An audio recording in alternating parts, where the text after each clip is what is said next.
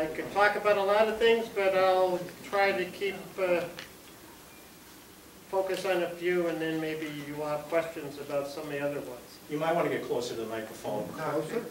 That's good.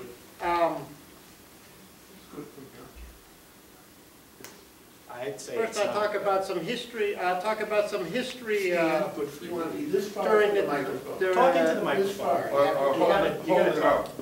It's loose. Just take it up. There you go. Better. I'll go over basically Venezuela history under Maduro, because I figure you probably know something about Chavez. And I'll go over some of the gains of the Venezuelan Revolution, why it's got such a reputation it has. And then I'll go into the U.S. sanctions and their effect on the Venezuelan economy.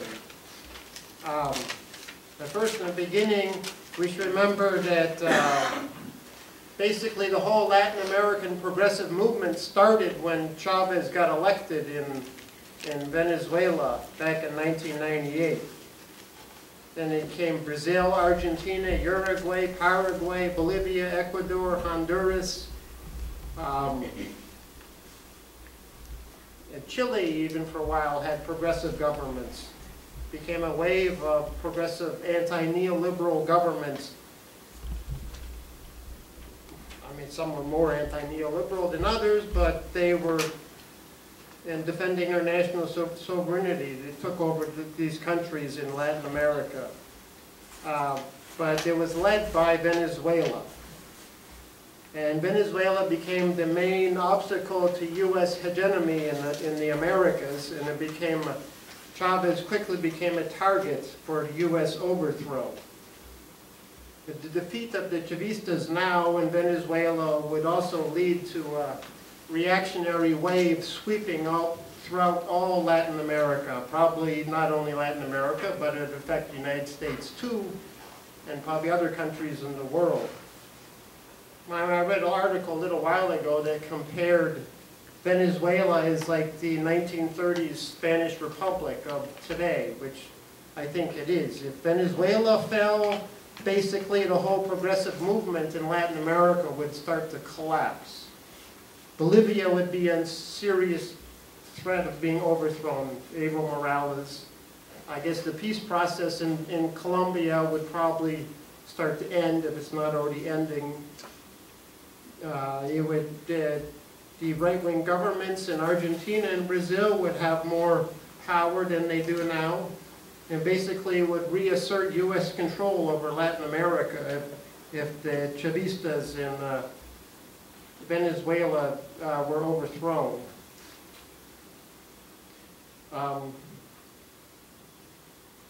Basically, the U.S. strategy now is to so ruin the Venezuelan economy that the people in Venezuela will vote out the Chavistas, which was basically their strategy they had with the Sandinistas in Nicaragua.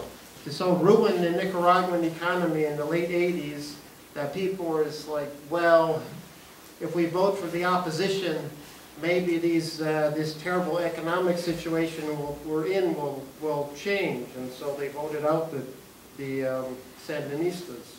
That's basically what the U.S. is trying to do in Venezuela now, or has been since Chavez died in 2013. As you might remember, Chavez became famous probably when he was the first world leader to hold up those photos of children in Afghanistan who got bombed by the U.S. Remember 2002? Saying this is not how you fight terrorism. If you remember that, which immediately made him a target. And then Venezuela later became famous because he was overthrown in April 2002, and then the people restored him to power, which is kind of unique in Latin American history. And the U.S., that government that the U.S. supported, that 48-hour government, they got rid of the whole Constitution and every single democratic form that existed in the country, and the U.S. celebrated it as a victory against dictatorship.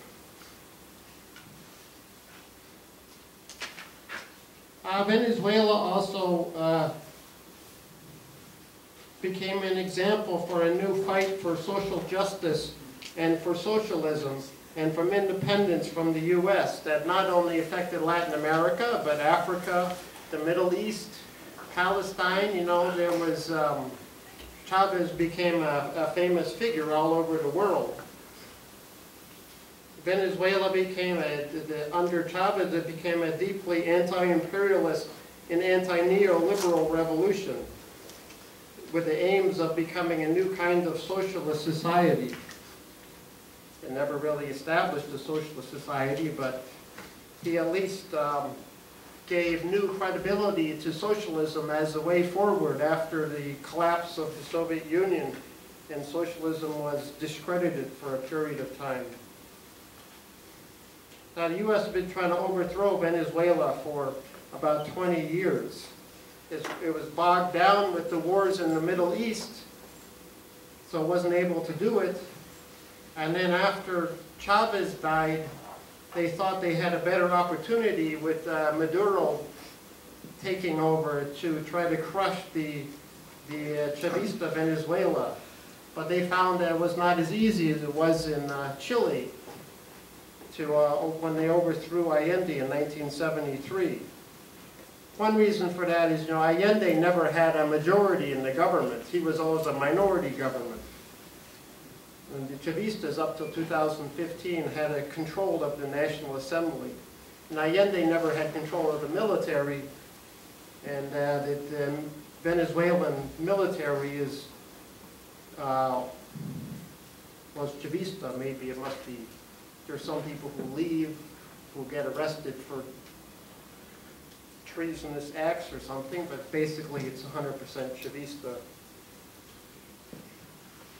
So I guess another thing that Venezuela was known for that was famous was its communal movement it was trying to build. The communal society, a communal society based on cooperatives. I mean, that never really came out that well, but it became an inspiring example. So it became known for its anti-imperialist positions that Chavez took over and over against the United States. I guess I should mention his famous speech in the United Nations, which if you... I just watched that about a month ago. I was introduced by someone said that nobody had ever gone to the United Nations and talked like that before. When he said the devil was here, I mean, you can watch it on YouTube. When he came and spoke the day after George Bush. Venezuela was also known under the period of Chavez, with these programs still exist, where the social programs it's had, which you probably are aware of them to some extent, but I'll go over them a little. There are social missions where they basically, well, Venezuela also became famous for this because they took the oil wealth that the country had, and instead of it going to the wealthy elite like it does, say, in our country, or in most countries, or Saudi Arabia or so on, they used the oil wealth to go fund social programs for the poor. And with that, they started all these social missions, which benefited the poor people. Giving community health care, free community health care, housing, food, and education. They eliminated illiteracy. One of the more famous ones is Mission Barrio Adentro, which provided free health care to about 90% of the population in Venezuela, something that we don't have here, as you know. A lot of that with the help of Cuban doctors, thousands of Cuban doctors there that helped to get that program running. They had programs to eliminate hunger and illiteracy and homelessness. All these things that we see have been getting worse under the years that Chavista Venezuela is in power. It's been getting worse in this country. They have the Mission Robinson, which taught 1.7 million people how to read and write. Their complete 6 years of elementary school. And they have their Mission Rebus, which provides high school education, where 800,000 people have graduated from high school from this program. And both of these programs have benefited 2.5 million Venezuelans, or 1 in 8 adults, which is a huge percent of the population. That's 1 in 8 adults is a lot of people that benefit from these educational programs. They also have a Canaima program, which provides computers to students. They've given out 5 million computers to students in Venezuela. They've opened up 33 public universities that have been built by the end of 2016, which offers free college education to students. They've also set up wireless, like 1,500 or maybe 2,000 wireless locations around the country where you get free internet. They've also started a subsidized food program called Mercal, and also ones called CLAPS that give very cheap food to 3 million homes every 2 weeks. They have the Gran Misión Vivienda Venezuela that has built 2 million homes for Venezuelans in the last few years, maybe 3 or 4 years.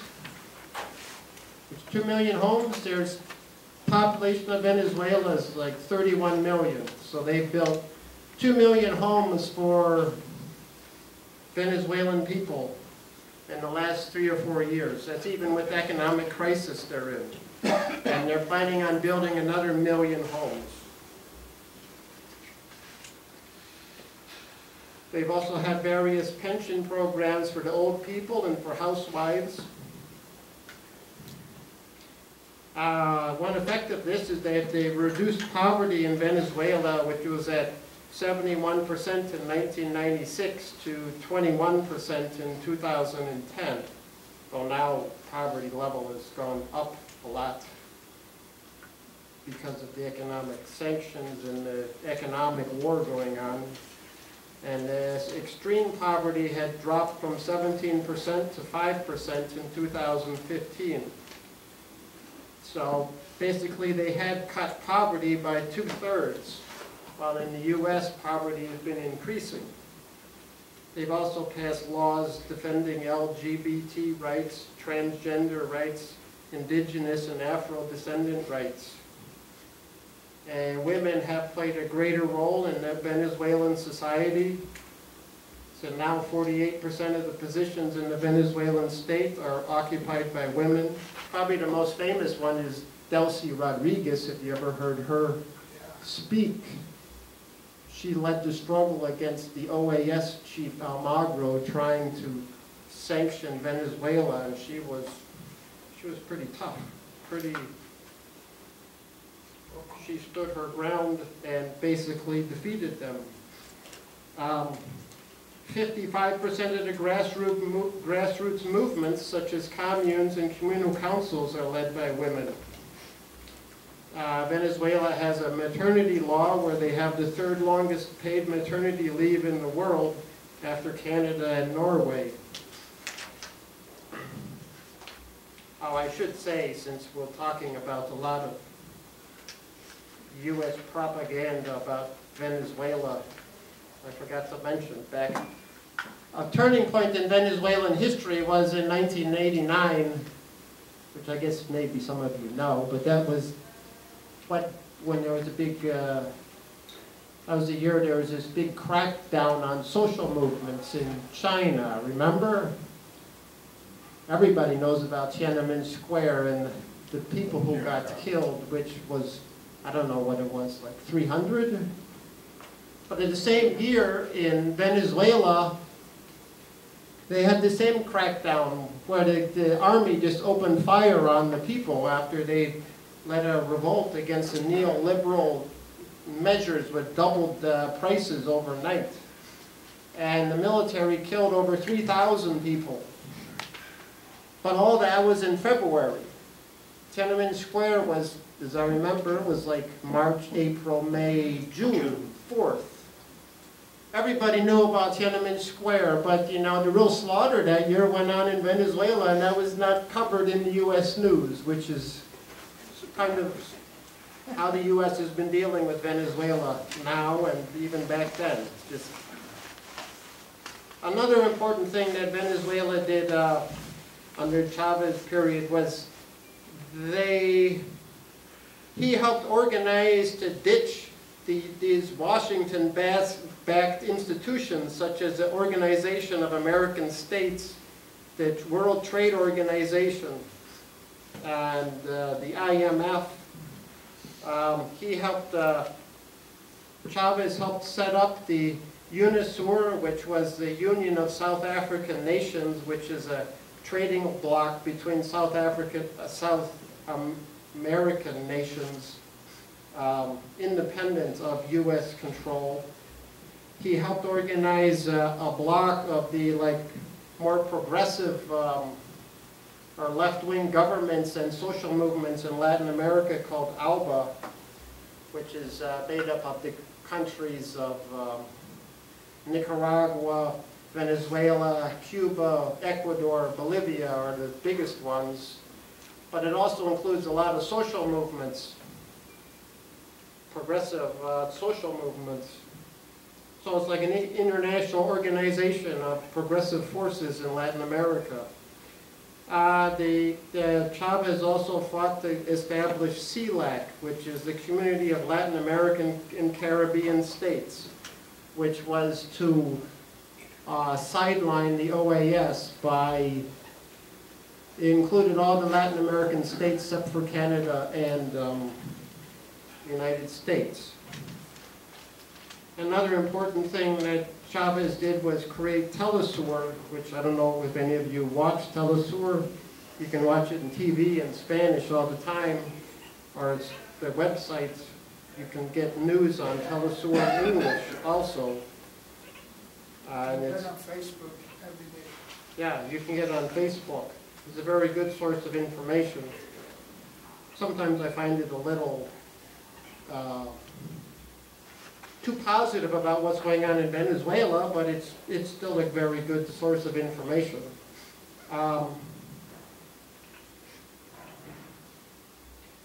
Venezuela is also known example for what, its aid to Palestine.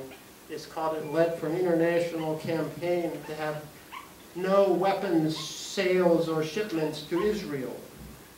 And they've sent all sorts of humanitarian shipments to Israel, especially starting after 2008 when Israel was slaughtering the people in Gaza and Obama kept his mouth shut. And,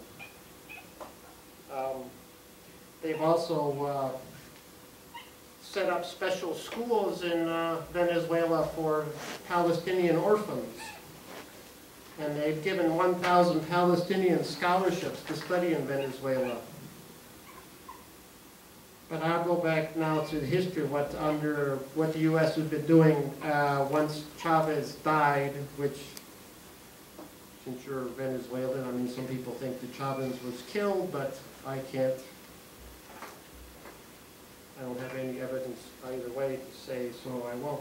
He died on March 5th, 2013. There was a vote in April for the new president. Maduro won by 1%. The U.S. was expecting that Maduro wouldn't win, but he did win.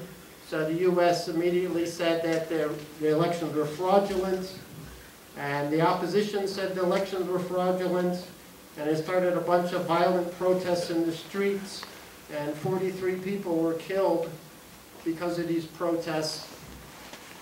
And the U.S. media, it's always, the government killed all 43 of these people.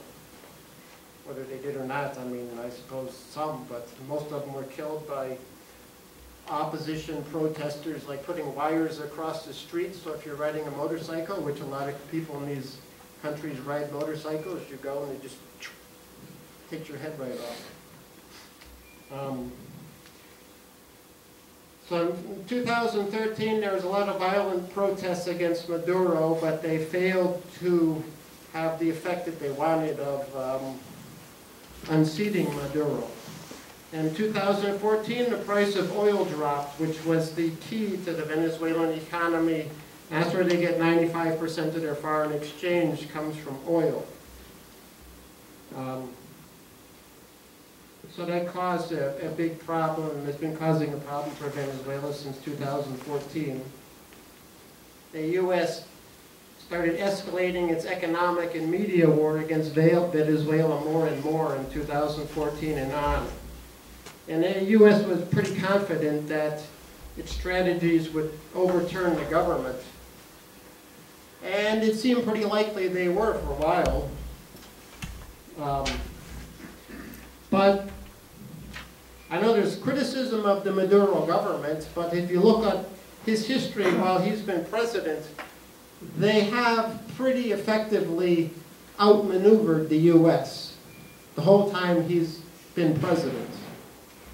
They don't really solve their economic problems too well, but politically, they've outmaneuvered the U.S. government pretty well. If I was going to skip ahead, when the opposition won the National Assembly elections in 2015, people basically thought, well, this is the end of the Chavistas. That the opposition is now in control of the government, and that they're going to impeach Maduro, and that's it. But now this is 2 years after that. The opposition was completely discredited and in total disarray, and they stay in disarray. So, and the U.S. has their options are getting more and more militaristic. But Venezuela, the government has been pretty effective in outmaneuvering the U.S. and the opposition. I think about 2014, I think it was, when Obama started putting sanctions on Venezuela. Is it 2014 or 15? 15, I guess. Yeah. When it became an extraordinary threat to our national security, and it still is today as we speak, in case you didn't know. Because every year they renew it, that Venezuela is an extraordinary threat to our national security. And that's so they put sanctions on Venezuela because of that. I think Obama thought that he could have removed Maduro while he was still president. It gets a little reminiscent about how they thought they were going to remove Castro whenever he president. Oh my God, this guy. He's going to be out in a year or so. It's the same with Maduro. They can't. They think they got him, and they don't. When they won the National Assembly in 2015, they got almost 2/3 of the vote, which I think would have given them power to do whatever they wanted, the opposition. And then to get exactly 2/3, they swore in 3 delegates who had won by rigging and vote buying. And so the Supreme Court said that these people are, you got to run the elections over again. Or no, they didn't say it, not the Supreme Court. The Electoral Council said there had to be new elections, and these people's results for them winning the election was not valid. And had to be new elections for these 3. But then the opposition went and swore them in as members of the National Assembly anyway. So then the Supreme Court said, well, any laws or things that the National Assembly passes while these people are still sitting, they're not going to be valid because these people are not supposed to be there. The opposition really didn't do much to solve their problem, and so they kind of wasted their time in the National Assembly not really doing anything, nor did they really plan to do anything. And they used their power in the National Assembly just to try to get rid of Maduro. They didn't do anything to solve the needs of the Venezuelan people. And as a result, the people who voted for the opposition got to see, well, these people got empowered and they don't do anything for us. So the opposition discredited themselves by that. Then, meanwhile, the economic war continued with hoarding and selling things. People would sell goods in Colombia, and there was manipulation of the currency, which I could go into, but it's rather complicated, some of these economic things. But there's economic sabotage. The opposition group destroyed the power grid for a period of time, at different periods of times. They killed public figures, policemen, firemen. And then this year, or last year, I mean, once Trump got in, he started, I think in March 2017, they had the plan with the U.S. government, the opposition, and the head of the OAS, Luis Almagro, the head of the OAS, to create a situation where they'd say there was a humanitarian crisis in Venezuela, and therefore, because there was that, the international community had to intervene to save the Venezuelan people who were suffering under this humanitarian crisis. And of course, they did all they could to create a humanitarian crisis by putting sanctions on Venezuela, blockading them from getting food and medicine, violence in the streets, killing people in the streets. I don't know if you've seen any videos of them where there was like one pretty nasty one where they just stripped this black Chavista guy, poured a gasoline on him, and set him on fire. In the video of him running down the street on fire, with all these anti-Chavista people there like celebrating. And they did this not once, but at least a dozen times. There was all sorts of violence in the streets, starting in March through July, which was just in conjunction with the OAS having hearings on declaring a humanitarian crisis in Venezuela. As soon as they opened the hearings, these violent protests started in Venezuela, as if, by coincidence.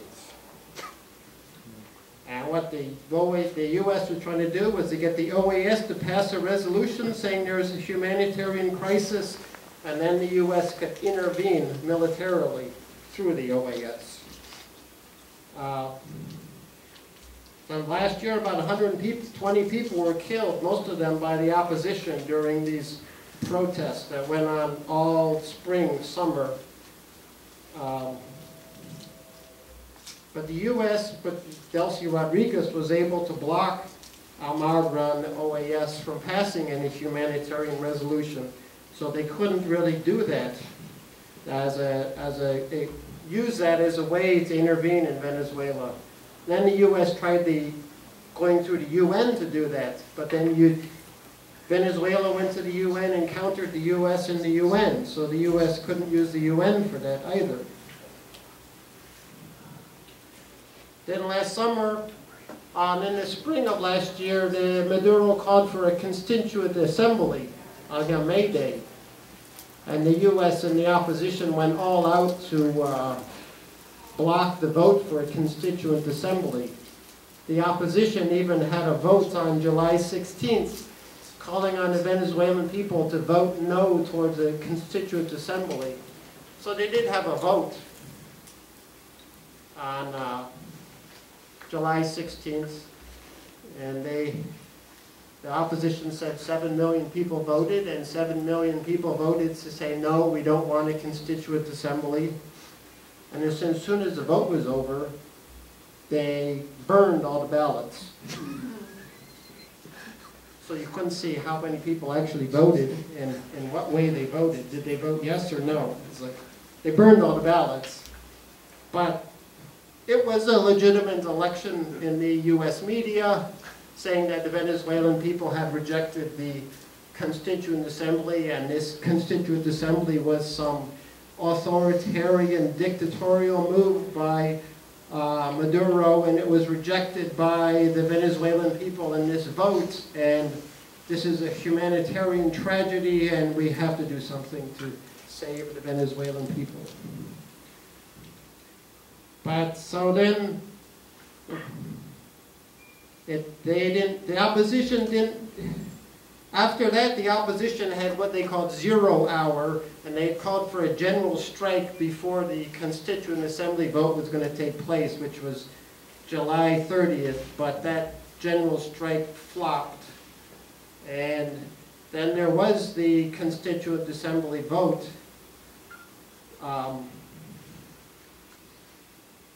which was open to anybody who wanted to run, could run. So there was like 5,000 people running for 545 seats. But all the opposition people didn't participate in this because they all, you know, this is dictatorship, so we're not going to participate. So the Chavistas just won the whole Constituent Assembly, and the Constituent Assembly became the highest power in the country.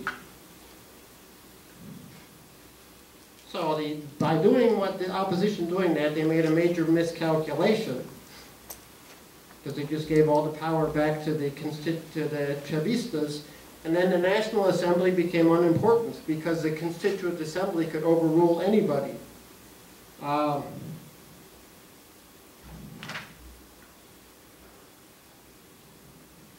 Then right after the Constituent Assembly vote took place, all the violent protests ended. Which I don't know if you saw all the violent protests in Honduras, I guess, this year. This is probably when I was thinking about that, when I wrote some article criticizing Eva Gallinger about what she was saying about it. I said that there was violent social unrest in the country like we would see like in Honduras, but the government did not put down these violent protests by calling out the military or calling out the police and smashing people's heads and shooting people. What he did, he didn't use death squads against his political opponents, Maduro. He didn't jail or torture the opposition. He had called for a Constituent Assembly, and they had got mass support, and then all the violence died down. So the Constituent Assembly basically ended all the violent social unrest in the country and restored social peace, and put the end to the, you know, the U.S. was trying to create more and more violence to create a civil war situation and then say, well, we have to intervene to save the people. So what Maduro did with the Constituent Assembly after was the vote came was basically, it was like probably one of the most humanitarian times in, I suppose you could say, in any history that I would know, that a government faced with violent social unrest has ended the social unrest by calling for a democratic vote. And there was a democratic vote. And then after that, the unrest ended. They didn't, I don't think of any other time, I can't think of any other country where something like that has happened. But that doesn't stop the U.S. from saying it wasn't a democratic vote. But basically, like the opposition, they say every vote in Venezuela is not democratic. They only had one democratic vote, and that was when the opposition won the National Assembly. There is some violence that still resurfaces now, such as that bizarre attack by that guy who was a low-level person in the military who got a helicopter and flew over the Supreme Court building and some other buildings and threw hand grenades at him, which he was not condemned as a terrorist by the U.S. or other U.S.-backed organs. Or you'd think if you throw hand grenades at the Supreme Court building, you might be considered a terrorist, but not here. Not if you're on the payroll. So then in the fall, there were elections on April 15th for governors, and the opposition wouldn't participate in those elections. But some opposition people did. And the result was that the Chavistas basically, they swept the elections. There's 23 governor positions, and they won 18 of them. And then in November or December, there were votes for mayor, with 335 mayoralties were up for re-election, and the Chavistas won 308 of them. So the opposition, they go from running in elections to saying elections are you know, they're fraudulent, and then they don't participate, and then the Chavistas win all the elections.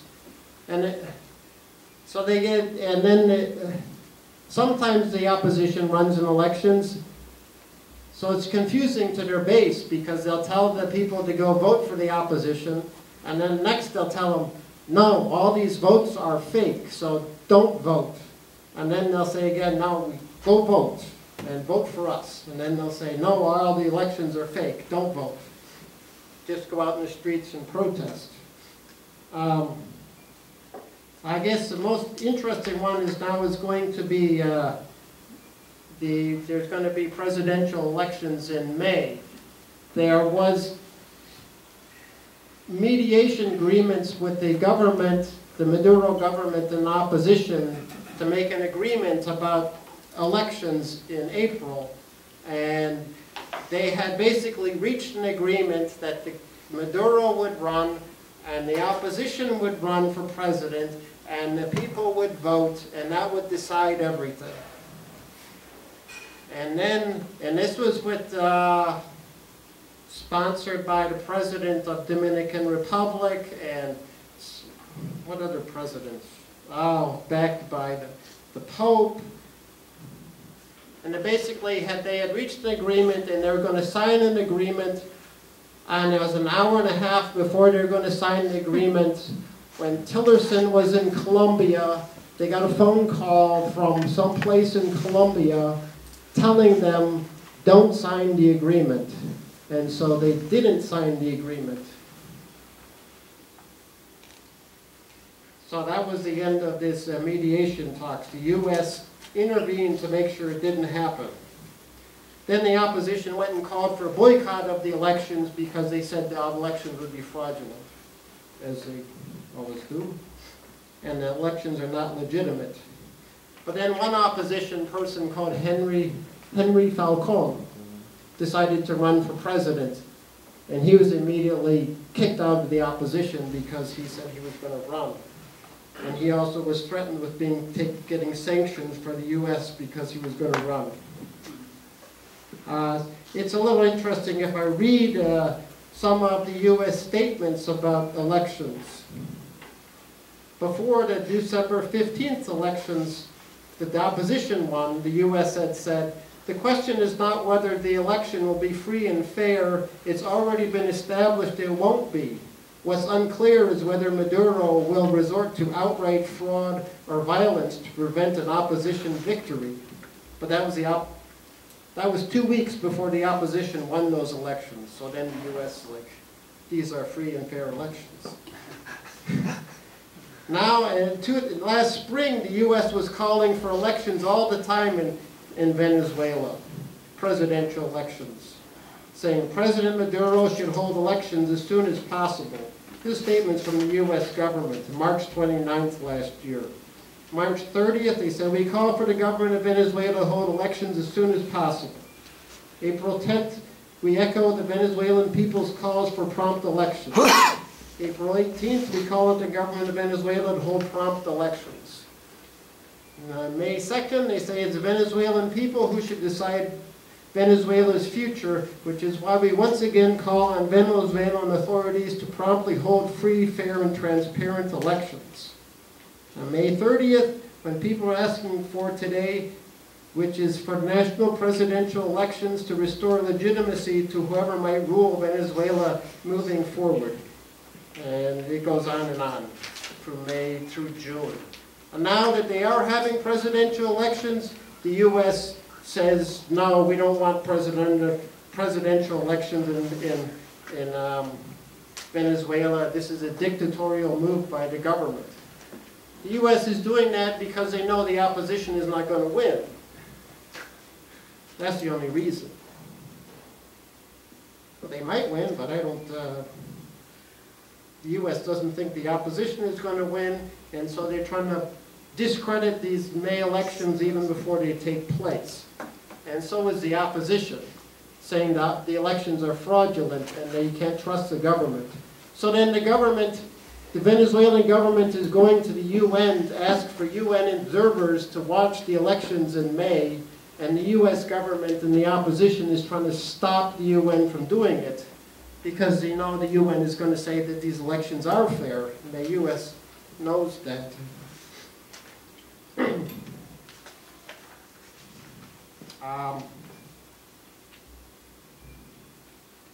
I guess I'll go a little bit on the economy. Like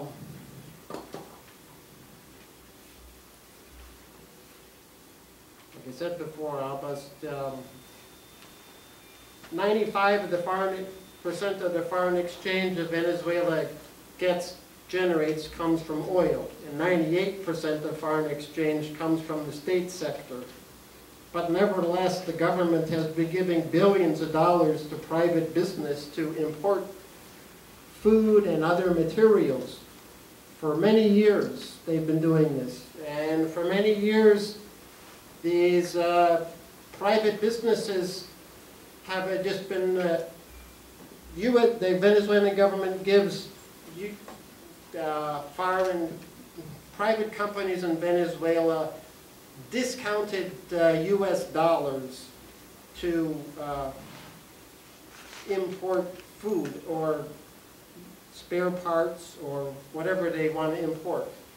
So they, if I go back to maybe 4 years ago or 3 years ago, it might be the bolivar was like 300 to $1, but these companies would get, for 10 bolivars, they get $1. So they got a very good deal. But they did not use this money to import food and other things. They either just took the money and resold the dollars in the black market, making a killing, because I pay 10 bolivars, I get $1. So I go in the black market and I sell it and I get 300 bolivars. That's a better deal than importing something and getting a little profit. Or they would import stuff and then sell it to Colombia. And this went on for years and years. I can't really explain why the Venezuelan government continued to do that, but they did that for many years, which helped ruin their economic system there, created very high inflation. It's so high right now. It's like I went there in 2015 for the December elections, and it was in the black market. $1 was $8 bolivars. But if I changed my dollar into bolivars like that, I mean, I go to McDonald's, I could buy a meal for like $1.15. So it's like I could go in grocery stores and after I changed my money in the black market, I could buy stuff I see in the U.S. grocery stores like 40–50% off of what I see over there, what I'd see here. So, with that when it was 800 bolivars to $1. Now it's 235,000 bolivars to $1. But as I asked people there, say, well, you could still, if you had $50, you could live pretty well here for a month. It's like the same as 3 years ago. You wouldn't really wouldn't suffer for anything. But if you don't have dollars, then you're really suffering. The country is still mostly private interests still control most of the country. 75% of the financial sector is in private hands. 92% of manufacturing is in private hands. 70% of the food production and distribution is in private hands. 70% of the media is in private hands. This comes from the BBC. Majority of the land remains in private hands. It's still a private economy. They haven't really done anything in private control of production or distribution of goods. And even though you have cooperatives there, the cooperatives, if they're going to sell their goods, they still go to controlled by private businessmen. So it's not really like cooperatives are a solution, because if they don't control distribution, it's still in the hands of capitalists, doesn't really solve that much.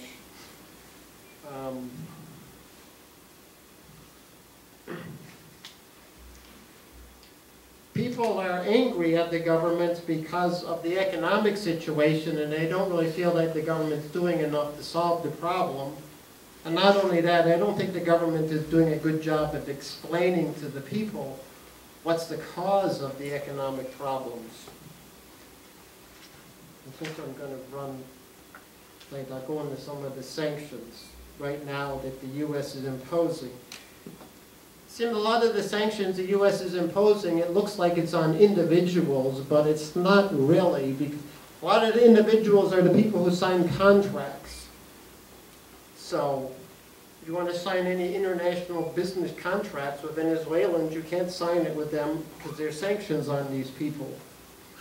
Even like Citgo right now cannot send funds to Venezuela. The country is not able to renegotiate its debt. It cannot use dollars in any kind of international transactions. Which I mean, almost all international transactions are in dollars. It's not only the U.S., but it's the European Union and Britain and Canada that have put in sanctions. The country has $2.5 billion stuck in foreign banks that it cannot take out. The country is said to be in default, even though it has paid $73 billion in loans over the last 4 or 5 years, and it's not defaulted on any loans.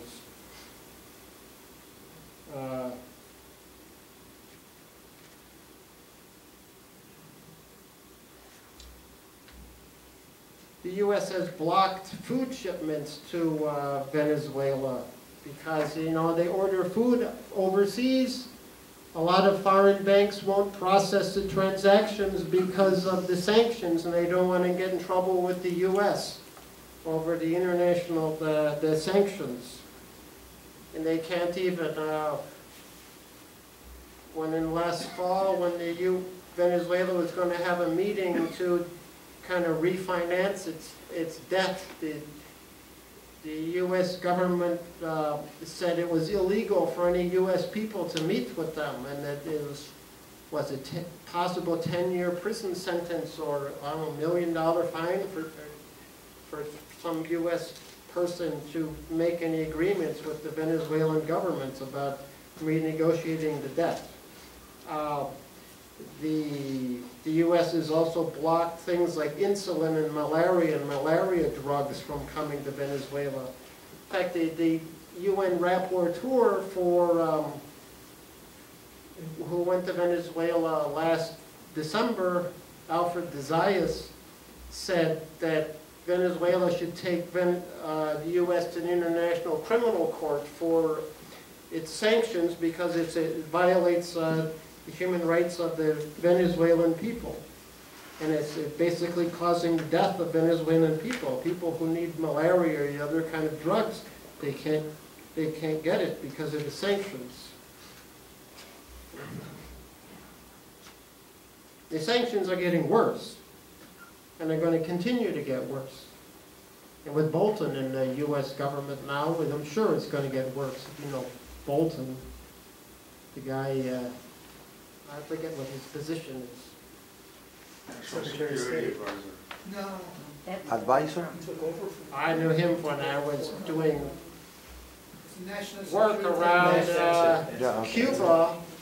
He was the one in 2002, before Bush invaded Iraq, he was the one that said that these scientific medical facilities in Cuba were creating biological weapons to be used against us, and we need to do something about it. Bomb them is what he was advocating. That's when Jimmy Carter went to Cuba and said, no, they're actually just making medicine. Carter's a terrorist. Since there is some question about, you know, Maduro is not following in the footsteps of Chavez, I will just go into a little that Chavez was awfully soft on the opposition. Like they did to overthrow him in 2002. That's treason, right? A lot of countries you get shot for that.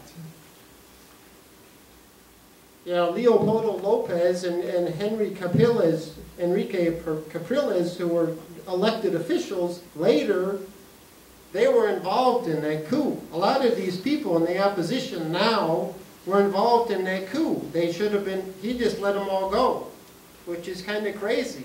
I mean, they make a coup against you, you get rid of the coup, and then you let them go, like, let's be friends. They don't work like that. It's like, okay, well, we'll just keep trying again. And that's what they did over and over. He was pretty lenient with going after opposition people, which Maduro is not. He's still, I think, kind of lenient, but he's not as lenient as Chavez. Maduro has been more active in getting these people's communes, communal production working. He's created more, helped set up more these communal systems than Chavez did. I guess I won't get time to get into that much. We got Chavez 45 minutes. What? 45 minutes. We That's got what- 45 minutes. And when did I start? Well, you've been talking 51 minutes now. Oh. Okay. Exactly.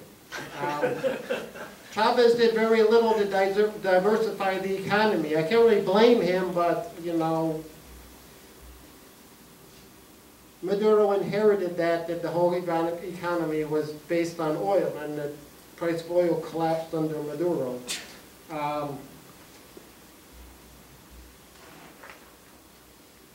Okay, I can't go into the communists too well.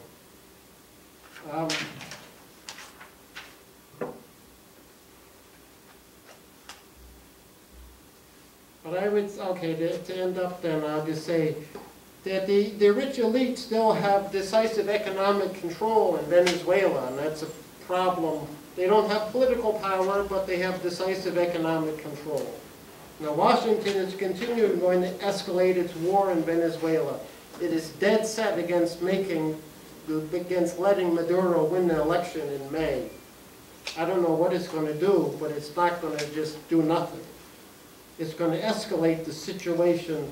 I don't know if they're going to militarily intervene or what, but they're just not going to let Maduro get elected president for another 6 years. Maybe they'll embargo Venezuelan oil, which provides 1/4 of U.S. oil. If you have a threat to national security, they have to bomb themselves. One key thing that they have to do, and they have been doing for several years, is to completely misrepresent the situation in Venezuela so people think it's not worth defending that government or that country because they're so screwed up. It's like, you know, it's their fault they're in that mess. So we shouldn't bother defending them. It's sort of what they do with Russia, it's what they do with Syria. It's like they make them like, you're totally out of bounds if you want to say anything good about these people. So don't even try to defend them. Now finally I'd want to say that if you want to get more information, we have this AFGJ Venezuela Weekly that I have been doing for the last 2.5, 3 years. You can sign up on the Alliance for Global Justice website that has news of what's going on in Venezuela and the U.S. campaign against Venezuela. And we'll have Dan Kovalik coming next week, speak Monday night at the Workers United Hall, comparing Venezuela and Colombia. And also he'd written a book called The Plot to Scapegoat Russia, which he'll be talking about a little. And we'll be having, we have monthly Venezuela webinars, the Alliance for Global Justice, and next week's will be about the big International Solidarity Conference that just took place in Venezuela on March 5th. But all those will be on you could sign up on the Alliance for Global Justice website, you can get that information. Okay. All right, thank you very much. We have about 40 odd minutes for Q&A, so I'm just going to kick it off for a second. You know, you can come on up here and ask a question of Stan and or, you know, blow your horn about something, whatever you want to say, that's fine. You know, listening to this, the interesting thing about it is for me, you just at the conclusion here, you brought it up with, you know, Russia, Russia, Russia, Russia, Russia, Russia. How, you know, they're trying to undermine our wonderful popular democracy. I mean, this is your example. I mean, what we're doing throughout the rest of the world, you know, if you're on the wrong side of the fence, we're out to get you. You know, that's just basically the way things operate here.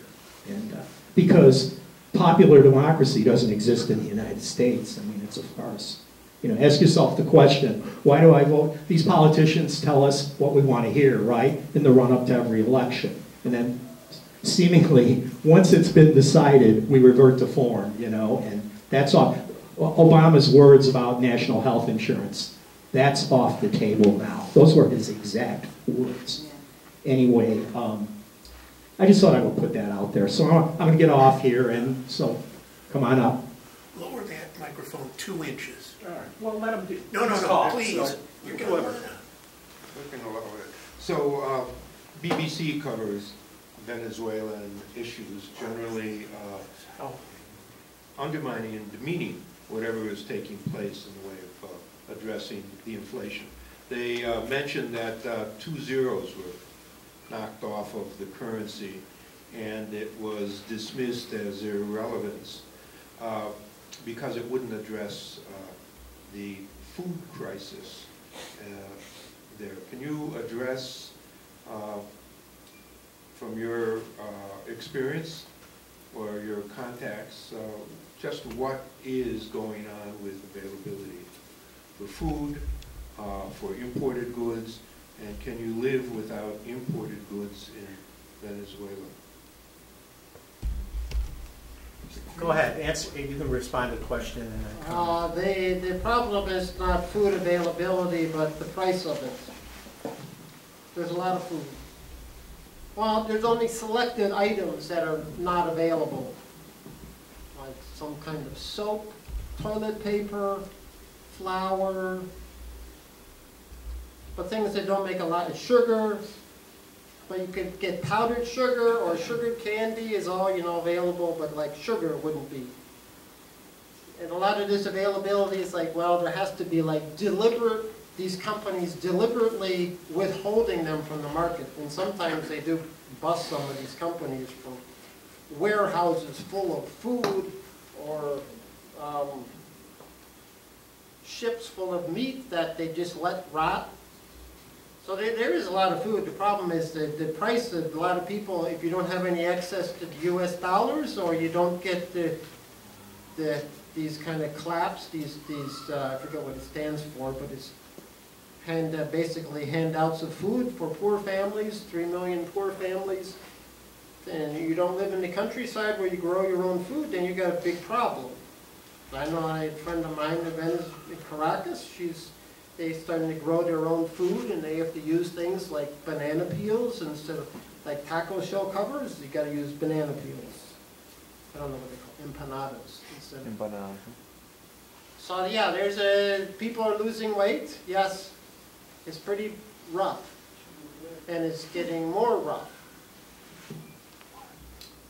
Yeah, I just want to jump back in here for a second. You know, you just brought this, and you were talking about this earlier with regards to the economics and the sanctions.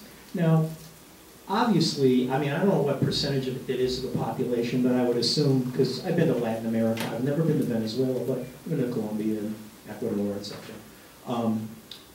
Maybe 10% of the population is living pretty large. Is that basically true? It's small. I mean, it's smaller than what we would consider our middle class here. So they are the ones that have access to U.S. currency, right? I mean, so this is really what the problem is with regards to the embargoes. And they still have a market economy. It is capitalism. And when your currency's been debased, which again was led by we know who. You know, it's like people running around pretty soon. It's Germany all over again in the late 20s, 1923. right? We got wheelbarrows of, you know, Deutschmarks here to buy a loaf of bread or something. But, so what I'm getting at is how large is that element in the population that is okay, you know, in relationship to the element that's really struggling? The working class, the peasantry, et cetera. How, did you put a number, could you put a number on that for us, maybe? You know? What percent of the population is well off? I'm not sure. Not sure, but I believe maybe 20 or 30% live in good condition. I mean, to put that in the American context, in Venezuela there is an racial and economical struggle. So people who live in some places of the country who are white, they can get dollars. So they live in better condition. They can go to some places where they can get everything, but for that you need to have dollars or some kind of foreign money. Yeah, so I guess it's standard thing, well, you count number of white people there and you know Yeah, for instance, what Enrique size of the middle class. Capriles Randowski, his family is from Poland. He's part of the elite. So you can have a general idea that there is some racial and economical struggle as well in Venezuela. Can you say something about the racial economic divide that splits the class? There's also the class base. Well, I guess if I could just go what I said before, is like 70% of the population was in poverty in 1998. That means there must be 30% who were basically middle class, had access to the oil wells. And I suppose it's about that now. Maybe it's not 30%, maybe it's 20, I'm not sure. But I could say, like this friend that I know, she said she was like middle class for most of the Chavez years. But she says now she's poorer than she was in 1998. And if she gets her income and she translates it into dollars, she gets $2 a month. Well, she also says, well, I mean, they do get subsidized things, subsidized food, but She has a job and she gets $2 a month? as she's retired. If it's converted to dollars. Yeah, Like a pension. Yeah, it's If she uses it, if she uses it, black market, right? whatever it is. so I mean, a lot of, I mean, it's interesting that the people who are suffering the most are the ones who are voting for Maduro. Still, and the U.S. is trying to get these people to stop, make them suffer so much that they're not going to vote for Maduro. And it's been 5 years now, and the U.S. hasn't been able to do it. And now they figure Maduro's going to win the election again. And I guess people know, well, if these other people get in power, a lot of us are going to be dead. May I presume that there's substantial trade between Cuba and Venezuela? And what currency do they use? I think most of it is like, basically it's doctors for oil. Like barter. It's a barter. Yeah. Services. Much of the European market in medicines relies on Cuba for its supply, because there's a great deal of innovation and production of medicines in Cuba. Yes. Yeah, I know. But I don't, I know that's like their second or third most important source of foreign exchange, number one being tourism. I think now it's more than It's up there with like tobacco and sugar. You're talking about Cuba now? Yeah, Is tourism still number one? that's their biggest source of foreign exchange, yeah. In They the get a lot of cold- tourists. It keeps growing all the time, more and more tourists. In the Cuba. cold winter months, many Europeans take their vacation, their 1 month vacation in Cuba. Yeah? But I don't know why, what I can't really talk about if you're going to ask me is that petro, their new currency that Venezuela is using. If you're going to ask me to explain it, I can't, but. It's like Bitcoin. Wow, okay. Synthetic. Yeah. Okay, if that explains it to me, okay. I can't explain that either. But it's based on oil, I guess. And they're going to base it, also they have like, I don't know how many billions of dollars of gold they say they have. So Venezuela has in their mines. But this currency is not based on it's based on oil. So you're buying it backed by oil. And they say, so far this year they're building 235,000 homes for the poor people based on this petrol. So it actually is some kind of, they've already got $5 billion from this currency they're using. But don't ask me to explain. Hi, good afternoon. My name is Ana Gil Garcia, and I'm a Venezuelan. I don't know where to start, really, because I've been listening very carefully about what you said. And you mentioned that you've been in Venezuela several times. I have my family there. And I have my family there in which just yesterday I sent $20 because with $20, when they exchange that in the black market, they're going to get 4 million bolivares. But with 4 million bolivares, with $20, they will not be able to buy a kilo of fish in Margarita Island where they live. Okay. I go regularly to the country, but the Venezuela that you picture here today is not the one that I learned, that I lived in, that I know, actually. There are some things that you said that probably you're right, but I think there is another side of the picture as well. And when you talk about middle class, there is no middle class in Venezuela. I mean, middle class right now doesn't exist because everybody seems to be poor. People that used to buy things with $20, now they can buy anything. So what middle class are we talking about? There is no middle class. Then you talk about, you mentioned that, in the July 16, the votes or whatever paper that was used, because it was really a referendum in July 16, 2016, 2017. There was no really a vote. And you said that they were burned. Believe me, I work in that the whole day. And I have all the votes with me if you want to see it.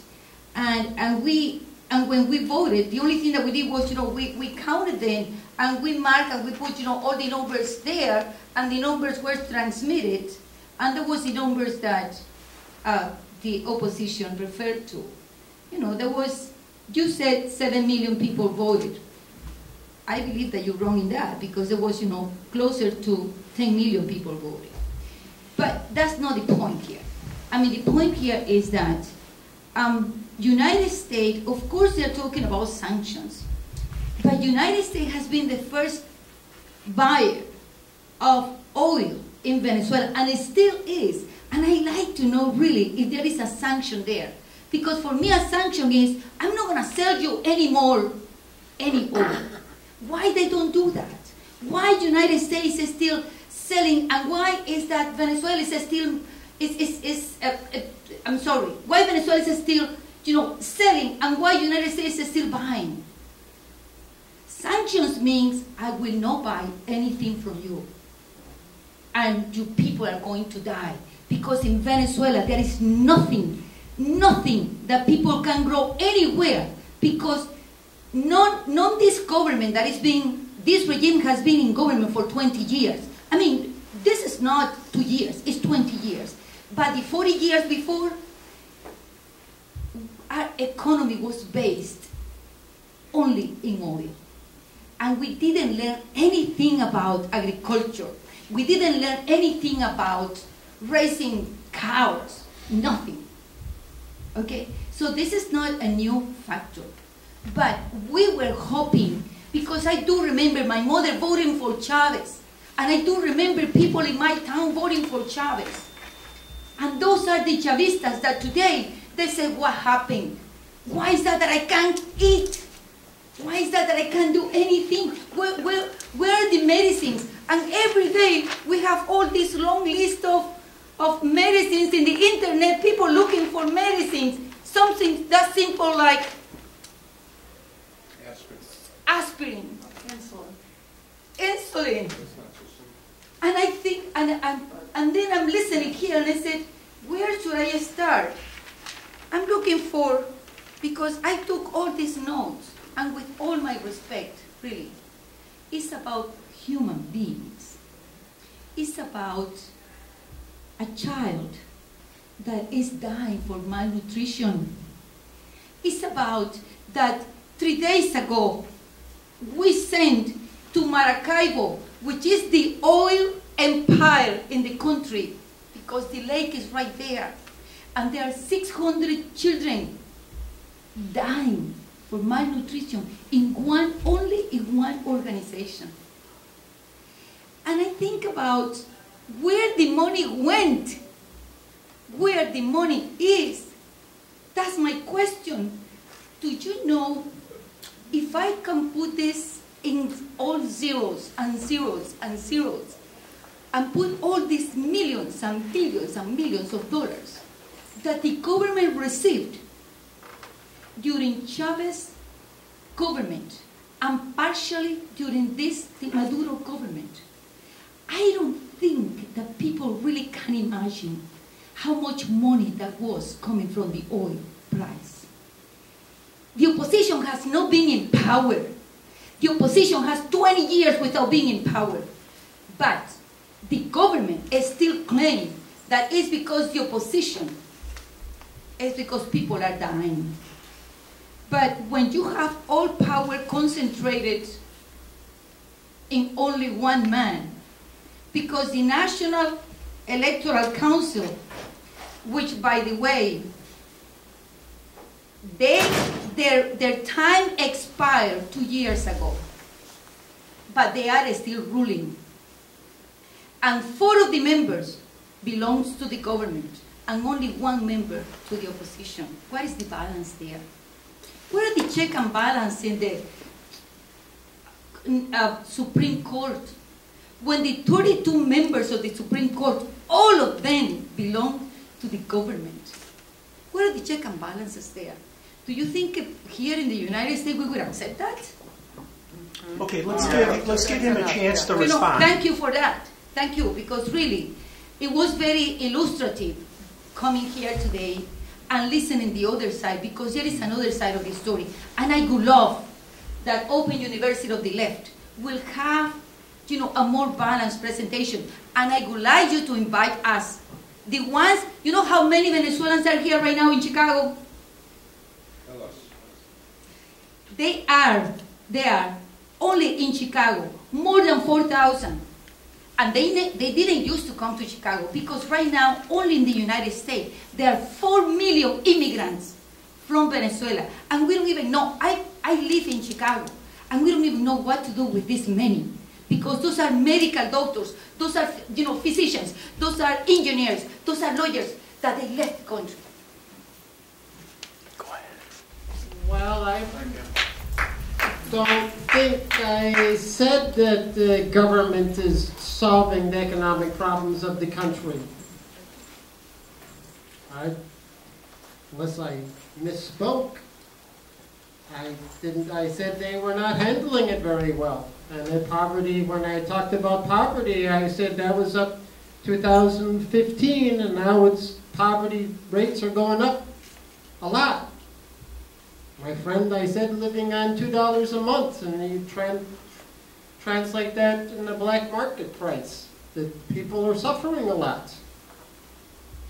That's true, they are. It's mostly Chavista people. I could say about corruption, there was a lot of government corruption, and I think there was more under Chavez than now. That Maduro is cracking down now more on it, but there's still a lot.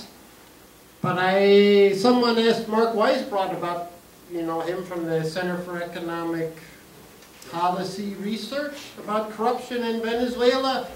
He said, well, it's basically not any better or not any worse than any other Latin American country. It's just kind of standard. There's a lot of corruption there, yeah? But there's always been like that.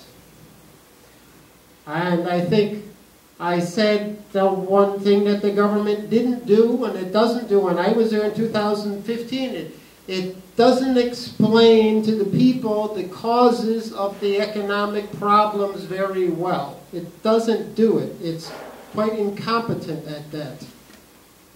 People blame the government for the problems when it's not really, they're partly responsible, but it's the U.S.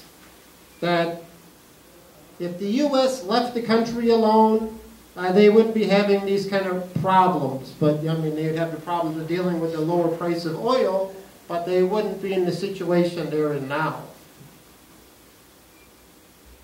So, I don't know if that answers your question well enough.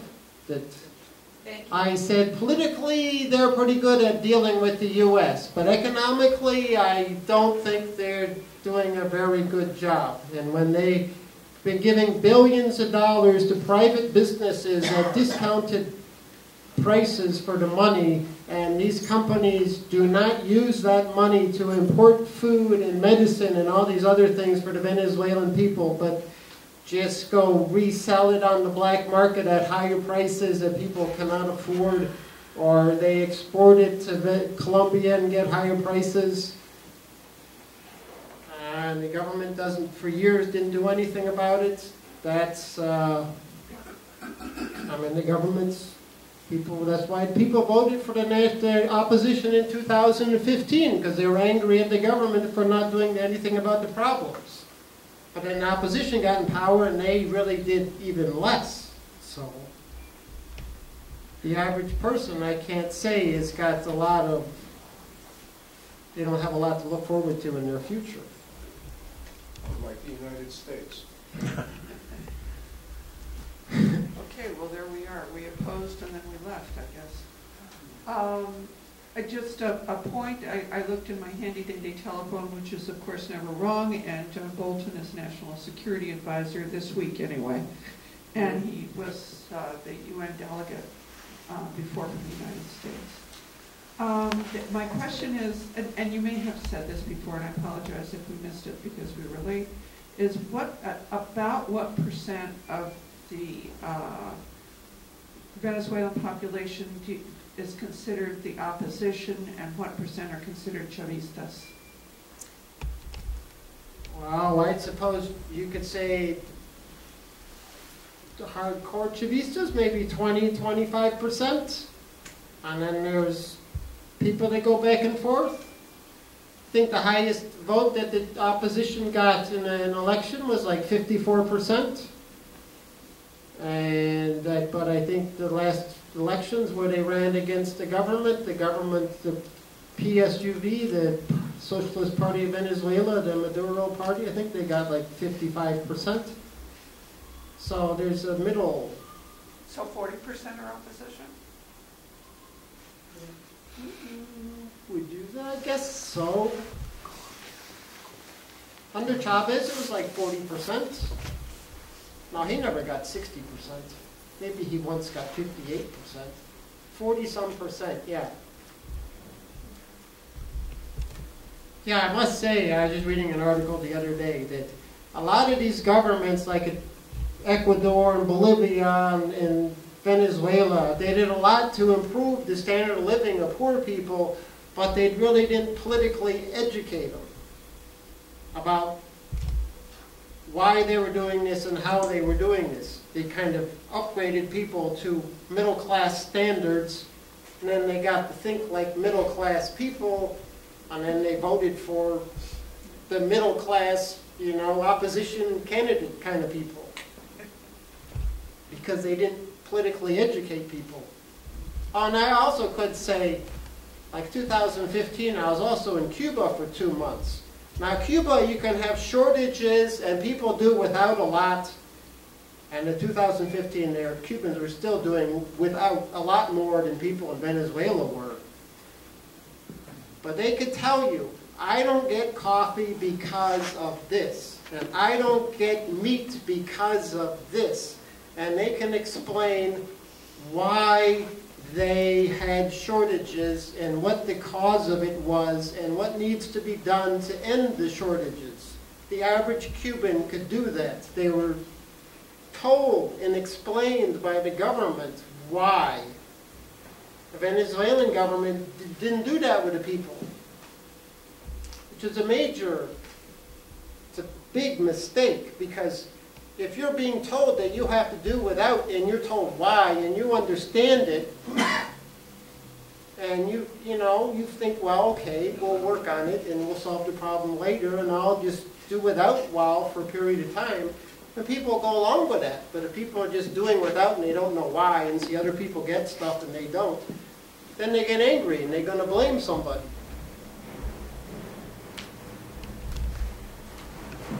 Just a quick comment. When I say that there is a kind of economical and racial struggle, I mean by that it's not, when I say white or brown people, it doesn't mean totally white. It means a concept, that it means power, money, etc. So when I say that, I put in the American context so you can understand. There is a kind of pyramid. On the top is the white and powerful, and at the bottom is black and poor people.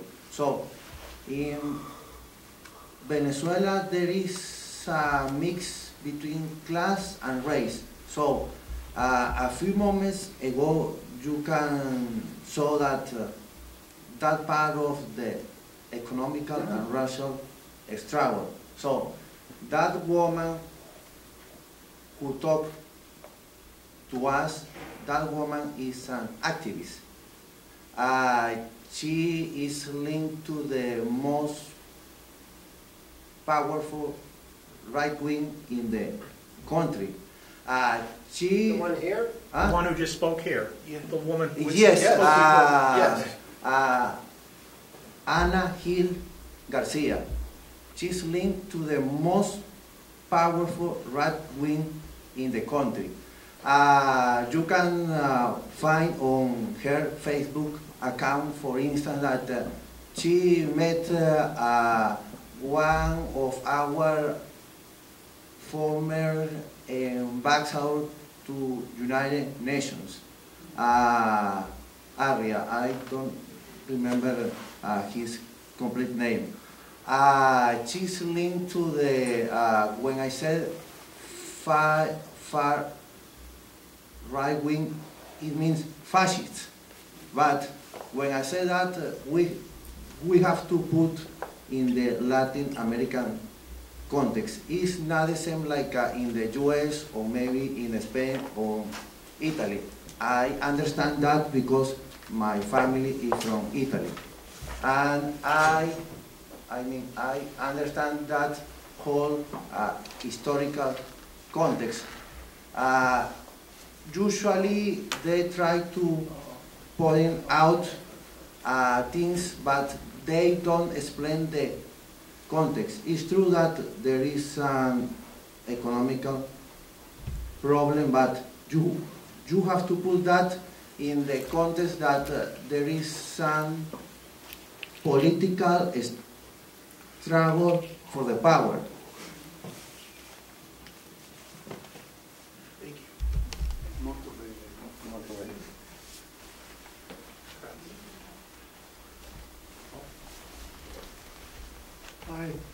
very much. I wanted to ask a question about this food business. As I remember, but I don't know the details, Cuba had a big problem with food too, and they have one of the best urban gardens and all that for growing food, plus a lot of organic agriculture and all that. Is Venezuela doing anything, land reform or cooperatives or anything about growing food?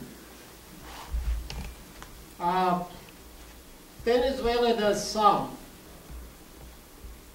But even Cuba, they still have to import a lot of food.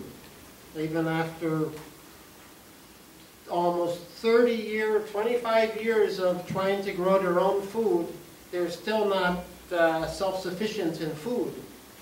They still have to import. That's, I think, their biggest foreign exchange item. Their biggest expense is food, like rice and chicken. And even though they got a lot of farmland that is not being farmed, and a lot of Cubans who are not really working, and they don't still grow food, makes themselves self-sufficient. I'm not, it's hard to explain what's the problem. Maybe people don't want to go back to the countryside. Maybe it's not a dictatorship. But I know, like, Bolivia went from importing 80% of its food to being 95% food self-sufficient in 10 years under Evo Morales. Venezuela is not doing very well either. They do grow a lot of food, but the problem is, I can grow meat or cattle and made for meat in Venezuela, but then a lot of people, they go sell it in Colombia because they get higher prices in Colombia for their meat than they do in Venezuela. So it's not just growing food. They have still, the private distribution, that private companies own the distribution system. Like I remember I went to a coffee cooperative, and it was a very good cooperative and everything, and they used their profits and went to the community and all that. But when I asked them, well, when you sell your product, who controls it? And he says, well, there's 3 private families that control the whole coffee distribution system in the country. So then what difference does it make if there's a lot of cooperatives? If these people still control the distribution, then what difference does it make if it's privately produced or cooperatively produced stuff? They still control it. That's monopoly control by the... Yeah, so it's, and Venezuela, it's still a privately controlled distribution system. I mean, they have some public distribution, but not a lot. Okay, this is going to be the last question / comment, whatever, because we are running up against an hour and a half. And the reason why we do this, by the way, is just so nobody thinks there's something devious going on. Censorship. What we're trying to do is, like, if you wanted to burn that, by the way, you'll be able to view this program. There's your shortcut link, open UNIV of the left -YouTube. It should be up there by midnight tonight with all the warts and all. I just want to make a couple comments. First of all, the woman who was over who spoke, this is highly unusual that we, although I sort of semi-anticipated something like this, that somebody that represents there's 2 words, I don't speak Spanish, but I know I'm looking around here and I know there's many people who, that's probably their first language, latifundista and comprador. I think and this is one of the reasons why I was asking these questions about numbers and everything, because I still don't feel like I got an answer here. That's not a criticism of you. I'm just saying that I think we have a lot of people that have opinions. I have opinions, and we may not be as informed as we should be. But in any event, the point I'm trying to make, and that's why we do things like this, because we're, Open University of the Left is basically an educational project. I mean, what we're doing here is trying to get people to think about things and maybe think outside the box, not necessarily what I think I heard out of her. And because she was clearly against the government, she's not a socialist, and I'm going to use those two words that I used before. In much of Latin America, you have essentially the wealth is tied up in the land. Obviously, Venezuela, we have this, I don't know if it's a blessing or a curse, insofar as they have petroleum, you know, and I guarantee that somebody would be buying that stuff if it wasn't us. It's just the way things are. And I think that as a consequence of, since Chavez and these governments that are somewhat socialist, because you've made this point over and over, and I think it's very accurate and good, that there's a lot of opposition that was allowed to get away with an incredible amount of nonsense that I would find hard to believe that this would happen in other places. I mean, like, people usually wind up in some gulag somewhere, and obviously that didn't happen here. So they allow the people that would destroy them to still operate on the margins, and we have all of this unrest that I would argue has probably been brought about more by our insinuating ourselves. I'm talking about the United States government, because my position on this is not only does the United States government not care about me or you or anybody in this room, let alone do they care about people in other countries, particularly poorer countries that may be, you know, less well developed than our own. The only thing they care about is that goddamn oil. That's really what we're about. That's why we're there. That's why I want this government removed. It's not like we are somebody that is like genuinely concerned about humanity. You know, we're not. We know that. But in any event, if you want to just wrap it up, that's my 2 cents worth, and this will be the final comments. Thank you. All right. I don't think of the right-wing Venezuelans I sometimes had to argue with. She says a lot more factual information than a lot of them I've heard that just totally make up stuff. Just reality is no restriction on what they want to say. The one problem with Venezuela solving its economic problems is that in Cuba they have a communist party that is rooted in the people, and it's in the people. The Socialist Party of Venezuela is basically an electoral party. They run electoral campaigns, and that's it. They're not really involved in the people, and a lot of them are just kind of careerist people. A lot of them are committed, but there's also a lot of just careerists. So it's not really a tool that you can use to like advance the revolution. It's capitalism. It's still a capitalist system. No, I mean the party there. It's not. I can't really look at that party as being, you know, this is going to lead the struggle forward. It's not. It's kind of a weak tool for that. And that way, I guess I come back to, I say, it's like Venezuela is like the Spanish Republic of today. I mean, the Spanish Republic had an awful lot of internal problems that led to its defeat. It wasn't just the fascists. I don't know, maybe they would have lost in the end anyways. I mean, they was blockaded and they were attacked by the fascists and supported by Hitler and Mussolini. But they also had a lot of internal contradictions that helped lead to their downfall. Venezuela has a lot of internal contradictions in the Chavista movement. You know, there's like reformist Chavistas who don't want to be socialists, and then they're like real, like, we want a socialist revolution Chavistas, and they're all, you know, there's going to be conflicts. You're always hearing about different Chavista leaders who get, you know, they leave the country and then they say, you know, it's a dictatorship and blah, blah, blah, and they, you know, it's like social democratic type people who think, you know, Maduro's going too far.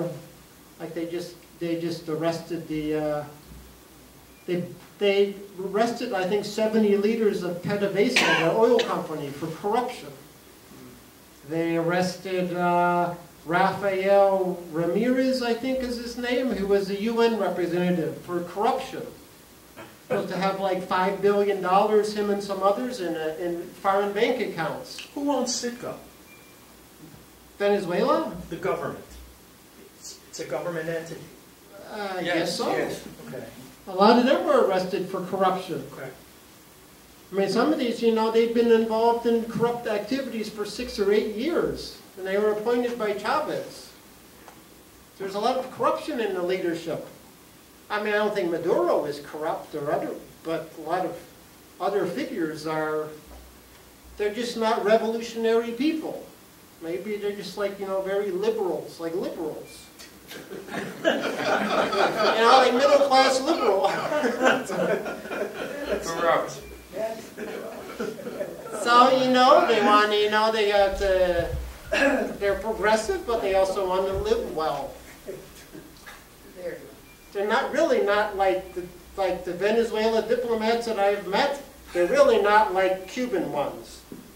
Cuban ones, like, if the government tells them to go, you know, you're going to go over there for 5 years and you're going to make $10 a month and you're going to be out in the middle of nowhere, okay.